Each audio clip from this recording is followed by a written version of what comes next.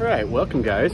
Today's video, I came over here to see another first-class temple. I know I made a video a couple weeks ago of a first-class temple here in Bangkok, but there's 10 of them and I want to eventually do a video of all 10 of them, and I'll put them into a whole video of kind of my rank of the top 10. So the scale of temples in Thailand goes from the special grade, which is Wat Bowon. It's the only one. And then it has the first class, and there's 10 of them in Bangkok, and I think 31 in the whole country. And then it goes down to second class and third class, and then any other that's not really like a special temple.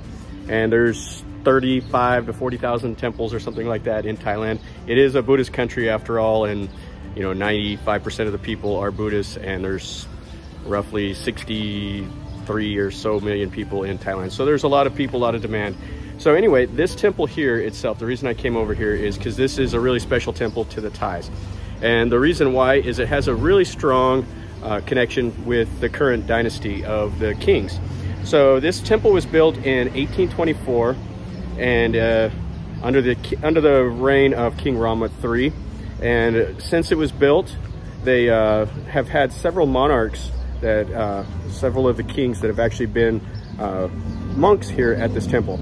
Rama VI was a monk here. Rama VII was for quite a while before he became king, and then he's the one that eventually resigned. And then Rama IX, who was a really popular leader, he was the longest reigning monarch of Thailand. He was like king for 70 years.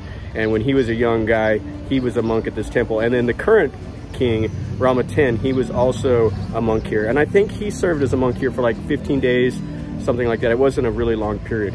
But anyway, the principal Buddha image in here is famous. It was brought in from Phra, and it has quite a bit of stuff. So I've actually never been to this temple. I've been meaning to come, but I just have never got here.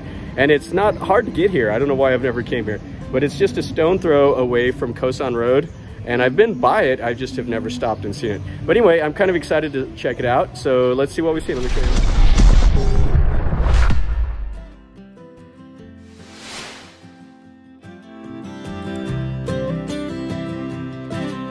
So when you come in, you're greeted with these nice painted up gold gates with the inlay. And then they have some, like a little shrine over there. And then the main ordination hall is right here, and this is what we'll check out the first. They do your temperature check and they spray some chemical on you right now to get in here. All right, so here you have the marker stones, which is pretty common. You see these quite often at most of the temples. And this will mark out the influence of the abbot or the main monk of this temple. And you can see the exterior of this building has the marble. And then the painted gold ceiling. This is quite nice. Alright, so here looks like the head monk. So the Buddha image in here is bronze, and you can see it. And it was one that was brought from Phra. And that was in the 1820s or so. Alright, so some people are here praying, so I won't say too much.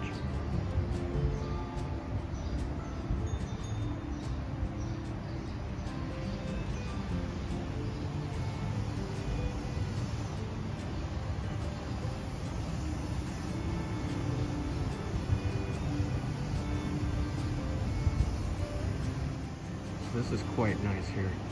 I haven't seen one set up quite like this. So they have the Buddha in front of the Buddha. I think that is one of the things that is unique about this temple. And it's kind of hard to focus. You can't really see because that front Buddha kind of draws your focus, and then you have the big Buddha right behind it. So the Buddha is in the subduing Mara posture. And it is it's a beautiful Buddha. It's really a nice thing. And then you can see the rest of this hall. This is quite a nice building.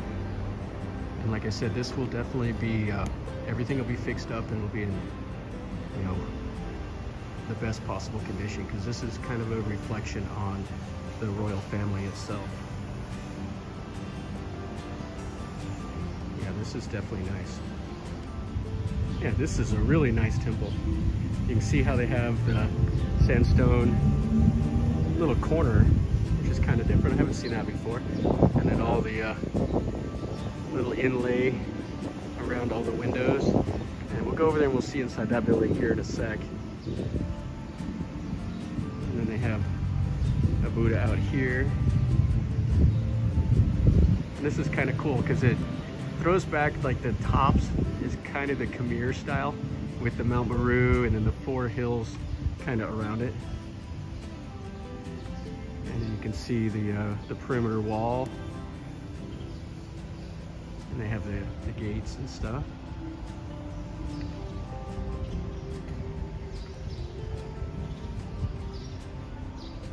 Oh, and then they have some more over there. This will be really nice. Yeah, and the marble that they put on the outside of these buildings is fantastic. I don't know if there's anything I can see here. This might be locked up.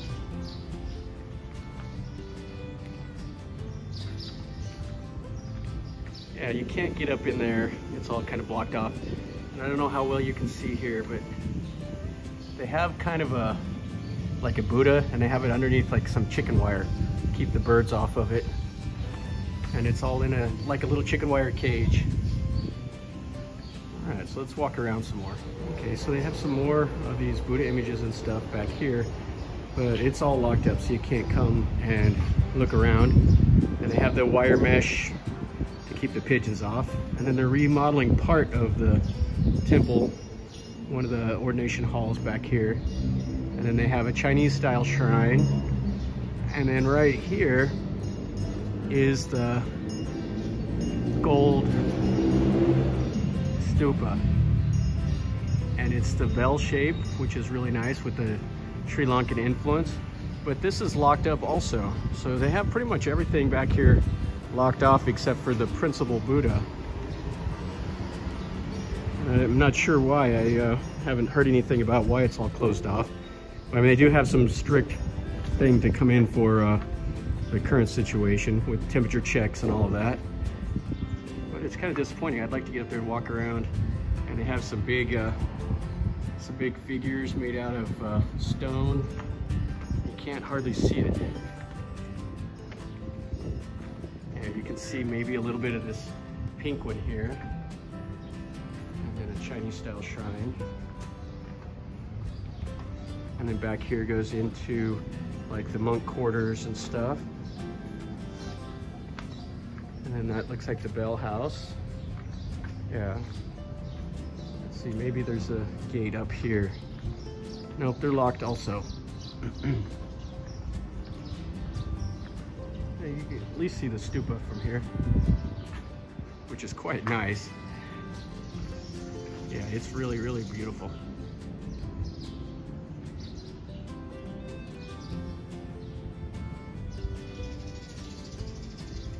All right, so let's go back and see what else is in here. Here's the building that they're remodeling. You got the scaffolding and everything built up. So they're redoing the roof. And I don't know if they'll do any of the front of the building. It looks like it's in pretty good shape as it is. Okay, so you can see here, I believe this is another temple right next to this one. There's a little canal here, and then you can see the outer wall with the archways. And then some of the monk quarters, and then you can see a nice view of the Chedi. Yeah, unfortunately most everything is locked up. So this is footsteps of Prince Patriarch Vajiravudh. And so the Buddha image in here was placed in 1930. This is pretty cool.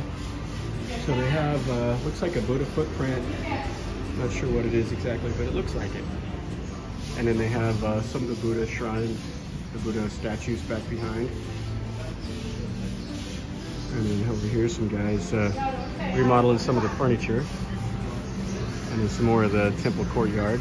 And another one of these little sitting Buddha in one of these little Chedis here. These are definitely a different style than I've seen before. And here we have the little shrine. It's right next to the front entrance. It has kind of a Chinese style Buddha. And then behind the Buddha, it has the double Buddha. that you see in the main hall, and then right in front of it is Rama IX when he was a novice monk at this temple. That's pretty interesting. They have it blocked off so you can't get in this part, but you could go in over there.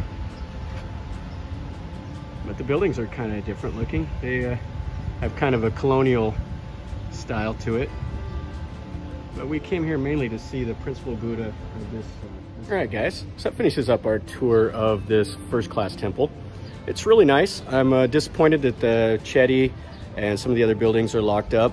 So maybe I'll come back another day, maybe on a Saturday or Sunday or something like that, or maybe when I get closer to having the remodel of that other building finished.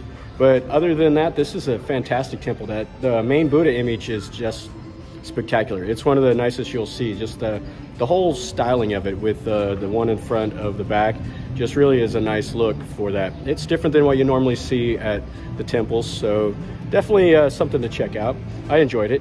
So hopefully you did also. If you did, make sure you click like and subscribe to my channel if you're not already subscribed, and share it with your friends. And if you want to know something, leave me a comment down below, or if you've been here, tell me about it also in a comment. Or if you want me to do something different, tell me and I'll, go try to make a video of it. Say, hey, I want to see this or see that. And a lot of people do that, so it gives me a new idea, something to do, and maybe something that y'all are interested in. So as always, guys, remember, life is a journey. So until next time, enjoy.